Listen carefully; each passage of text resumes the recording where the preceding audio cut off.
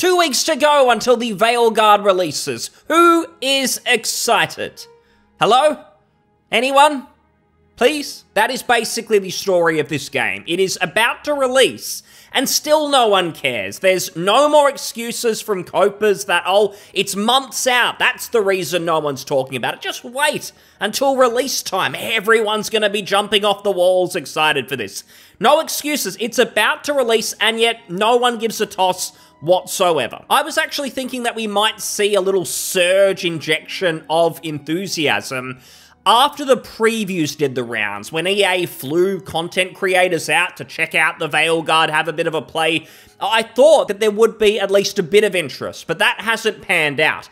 And when you think about it, it's very easy to understand why, and that's even outside the obvious. Like, it looks like propaganda, the character models look absolutely atrocious, the mobile phone sort of Fortnite-y art style, that doesn't feel organic whatsoever. It doesn't even just feel corporate, like the bosses at EA said, make it look more like Fortnite or Marvel or whatever it might be. It feels like the devs were ideologically driven to make this look like shit. Like, that is basically their political ideologies, to make things look bad. That owns the chuds, owns the gamers, or whatever they say. That's basically their worldview. But when you think about it, the perception of this game has always been, it looks terrible, it's probably going to play terrible as well.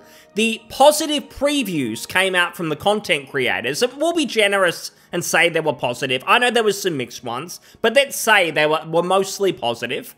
They come out, it doesn't really change anyone's mind. Like, who was influenced by the content creators saying it was pretty decent, it maybe exceeded expectations because everyone thought it was going to be absolutely terrible, it was going to be atrocious. They said it was alright. Who actually changed their mind and said, you know what, I'm going to pre-order, or I'm definitely going to buy it day one, I'm going to jump in. I don't think anyone is saying that, because at the end of the day, the problem people have had with this game, it hasn't been addressed, the vibe is atrocious. This is not the Dragon Age that we want. In fact, it's not the video game that we want, period. It looks embarrassing. No one in their right mind wants to play something that looks like this. And when you think about it, it's honestly going to be a good thing if this releases and it's actually a pretty solid game, but no one wants it anyway. Like, this is going to show developers, you need to make something that isn't ideologically driven.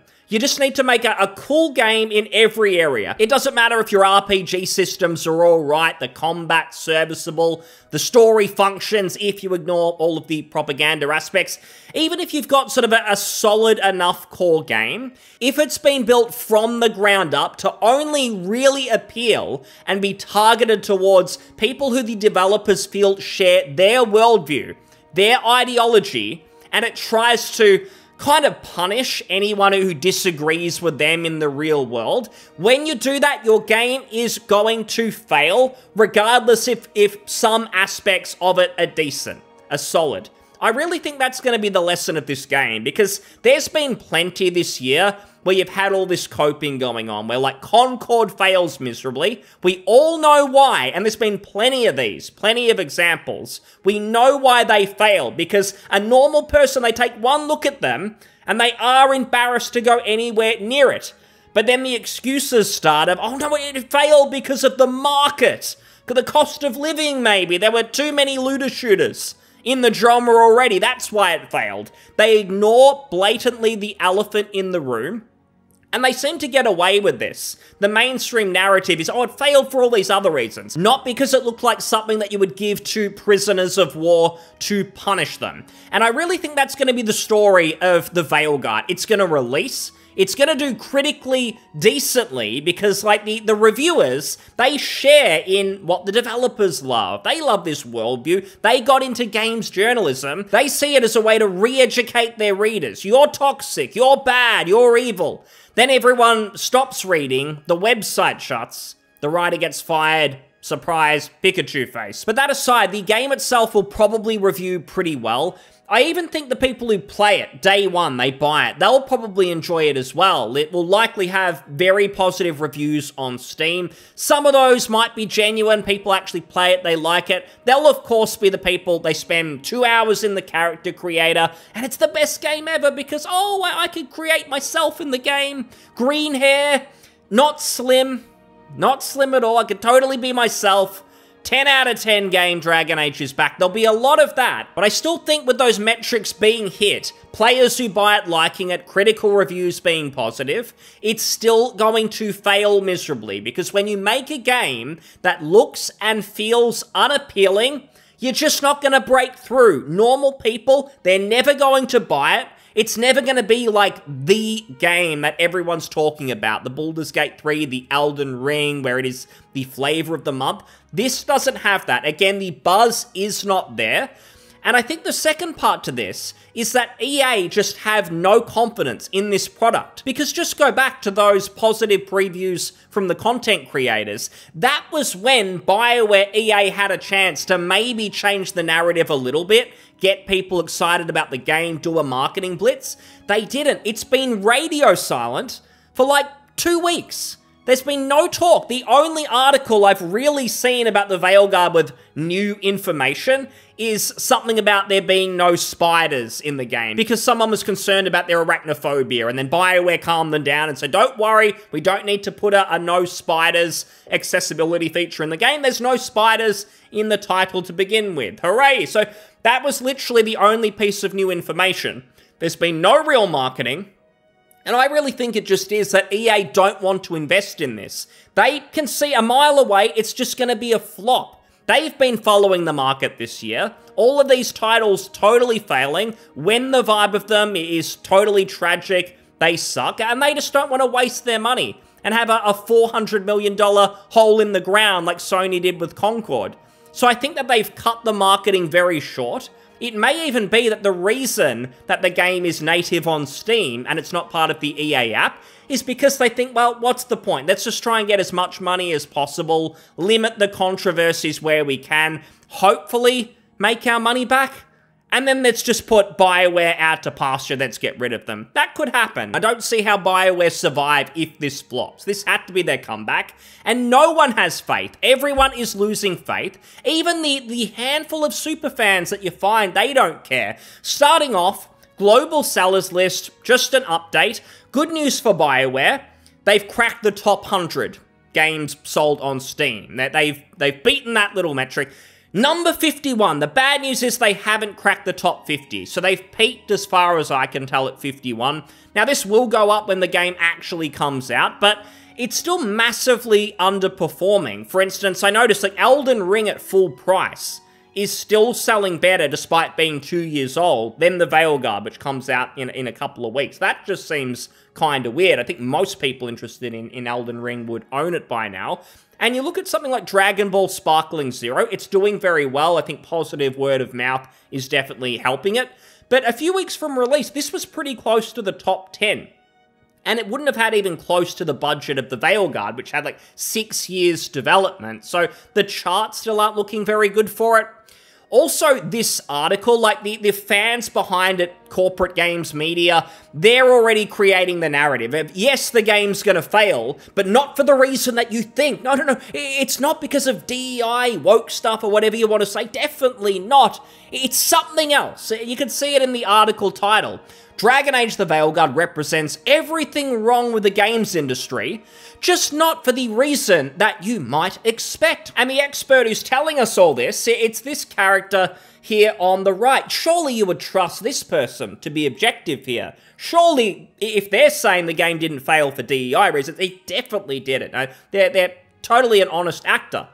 And what they say here is, the game has become very representative of the turmoil of the industry, says Fox Zarrow, an assistant teaching professor of game design at Northeastern University. Oh, so this person is teaching devs future games that we're going to play. This person is coaching the developers. Oh, the industry is truly in safe hands. And she says the story behind the game's troubled development, executive staff turnover, multiple significant shifts in creative vision prolonging development, layoffs, even a name change.